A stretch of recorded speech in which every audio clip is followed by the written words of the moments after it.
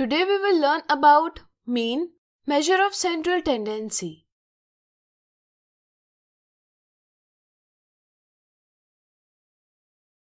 To represent a group of numbers, many times we need an appropriate number that represents a group of observations. Such a number is called the central tendency of the group. We use different types of central tendency to interpret different types of data, such as mean, median, and mode. In this video, we will discuss the mean. We usually know the mean by the name of average. It is also called arithmetic mean. The mean of observation of a group is the number obtained by dividing the sum of all observation by the number of observations. For example, the mean of given data is 22.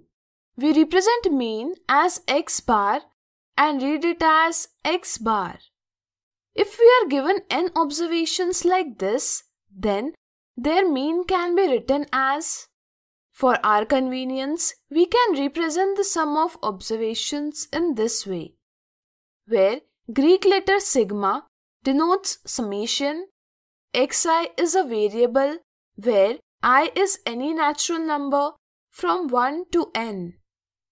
We read it as summation of xi where I ranges from 1 to n. Here n represents the number of observations. With its help, we can now represent the mean in this way. We use this formula to obtain the mean of the data. Now, consider that in observations, frequency of x1 is f1, x2 is f2, x3 is f3, similarly xn is fn. Then, we can get the sum of all observations in this way and the number of all observations in this way. Remember that here n represents the total number of observations. In this way, now the mean of these observations can be written in this way. With the help of this formula, we can find the mean for given ungrouped frequency distribution. Now, let's understand some characteristics of the mean. For example, here are the heights of some children. To understand what their average height is, we have to find the mean of all children's height. The mean is the only measure of central tendency that takes into account the total value of the data. Therefore, if we require a scale showing the reflection of the total value, in that case, the mean would be a suitable measure. Similarly, if we have to compare the performance of two batsmen, then it will be more useful to compare them by finding the mean of their runs. Here are some observations. Their mean is 20. If we change the observation 29 and write 7, then with the new observation, mean is 18. In this way, the mean depends on all observations. If there is a change in an observation, then the mean also changes.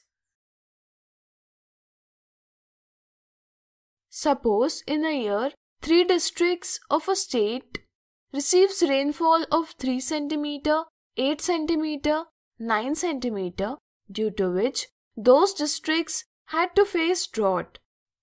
And in 4th district, the rainfall was 380 cm, due to which the districts faces flood.